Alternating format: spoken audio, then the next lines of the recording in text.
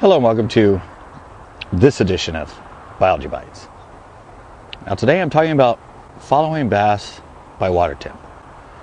And the key water temp is in fact 65.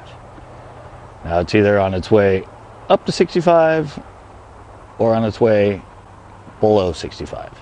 And that is in the spring and the fall.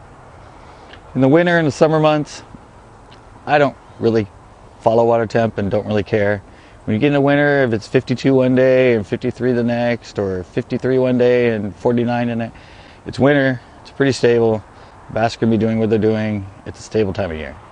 Same thing in the summer. When you get into June, July, August, September, I don't care if it's 85 degrees, surface temp one day and 79 the next and that.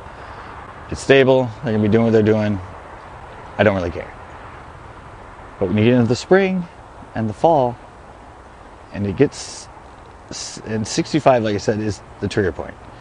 Either it's on its way up to 65 or it's on its way down from 65. And the key point is 58, 59.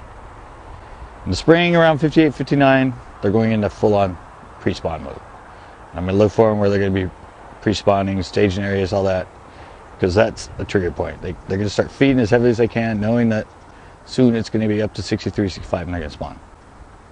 When you get to the fall, when you get to 65, and it starts dropping below that, and you get to 50 or 59, that's going to trigger them to start feeding up for the upcoming winter. So you're going to start looking for them in all the traditional areas for the fall. So there you go. Following bass by the water temp. 65 is key, and it's either on its way up to it in the spring or on its way down to it in the fall.